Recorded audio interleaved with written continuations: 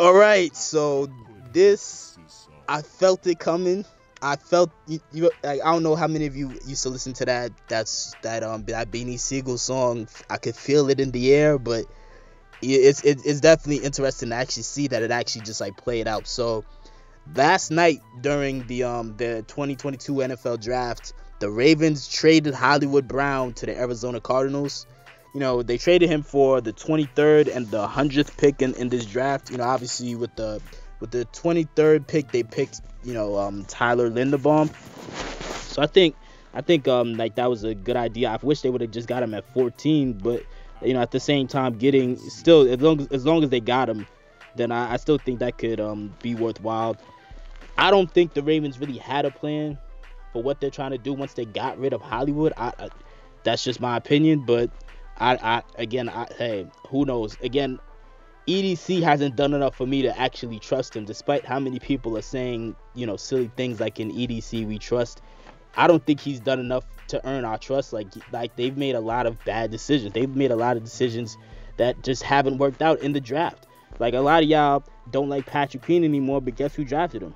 A lot of y'all, it's only been 1 year, and y'all gave up on Odafe Owe.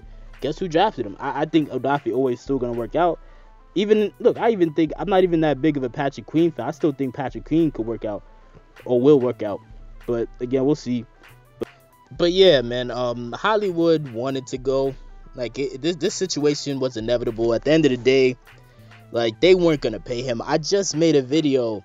And even if they were considering paying him, were you guys comfortable with a scenario where you paid Hollywood $25 million a year, more or less? Because that's something that would have ended up happening. Like, I just did a video just a few days ago about that, about saying just that. Like, hey, are you guys ready to pay Hollywood $25 million, since y'all don't want to go secure an elite receiver for that same price that you could get right now?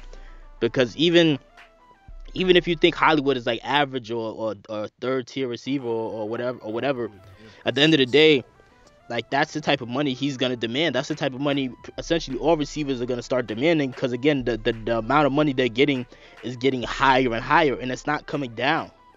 It's not gonna come down, man. So, like, at the end of the day, they would be way better off just getting DK Metcalf or Deebo Samuel and just paying that 20 to 25 million and securing one of those game-changing type of receivers right now. Hollywood wasn't a game-changing type of receiver. He just wasn't. Lamar, he sent out a post on social media where he was like WTF and blah blah blah, like, posts, just letting people know he's gonna miss, his friend, and I mean, it is what it is. Do I think he was that mad about it? Probably not. I would assume not, but I don't know, man. But still, at the end of the day, they knew this happened already. Like, this deal was worked out days ago. They just announced it on the draft night, because they felt like waiting.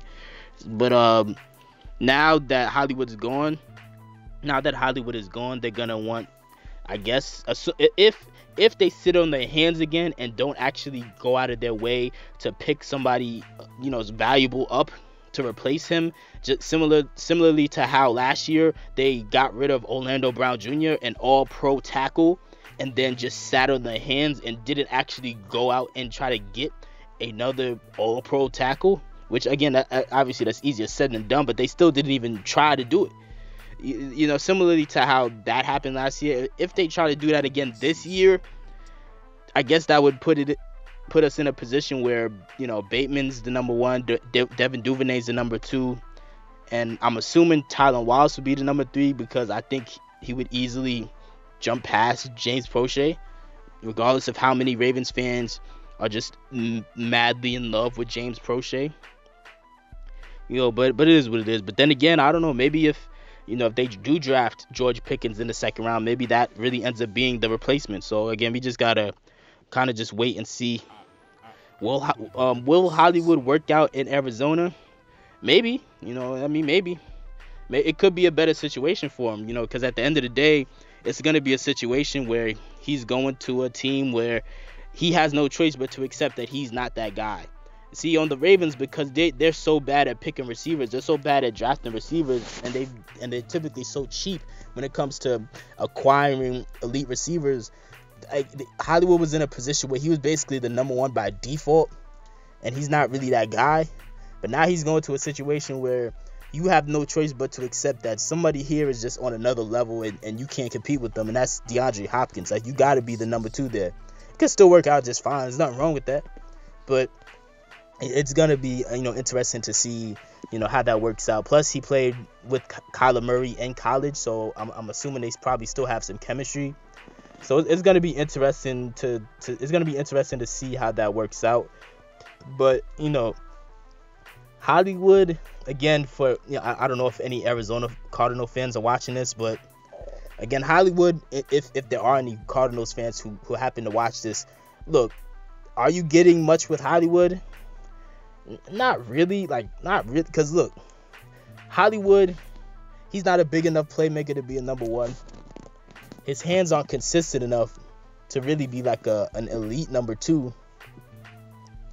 Like, he doesn't fight for yards after the catch. Like, he does the same move every time after he catches in short yardage. He does the same move every time after he catches the ball, where he does this weird, almost like he's kind of tap dancing, like a weird sort of movement before he drops to the ground like a dead fish. And every time, because whenever he does that move, it never works. So he just doesn't fight for extra yards. He just doesn't, like, ever. Like, he seems to be more of like somebody else said it best. They said he's like more of a finesse kind of player instead of like a gritty kind of player. And that makes sense. That's a good way to summarize him. But it's like, if you're gonna be a finesse player, you got to be like the best finesse player. Don't like, you got to be that type of player where it's like you're basically just like slippery. Like, nobody can really get their hands on you. You just always just somehow just avoid everybody and still get extra yards. And Hollywood's not that guy. He's not that guy either. His biggest attribute is just like running on deep passes. Because he's just obviously he's really fast. And again, with all the attention that's going to be on DeAndre Hopkins in Arizona, that might be all they need him to do. That might be. They got Rondale Moore. I like Rondale Moore, but I don't follow the Cardinals too closely, so I don't know how Cardinals fans feel about Rondale Moore. But hey, maybe that's all they want Hollywood to do, is just to be that deep, just to be that deep ball option. Whenever they got double teams or triple teams or whatever on DeAndre Hopkins, he could just be streaking up the field wide open. And hey, maybe it could work out. Again, we would just have to wait and see. But let me know what your thoughts are. How do you feel about this trade? What are your thoughts on as far as Hollywood leaving? I personally, I didn't hate Hollywood. I was rooting for him. I was one of the few people who said that, or who before the season started predicted he was gonna get 1,000 yards this year. But also, I couldn't, as much as I was rooting for him, I couldn't be delusional about what he was. Like, he was just too inconsistent. So that's why this to me wasn't that surprising. But let me know what your thoughts are and how you feel about the trade, and if you feel like this is a big deal or not, and who do you think they're gonna want to replace him, and fill that gap. Like, which player either on this current roster, or who do you think they're gonna acquire in the near future to replace him after that?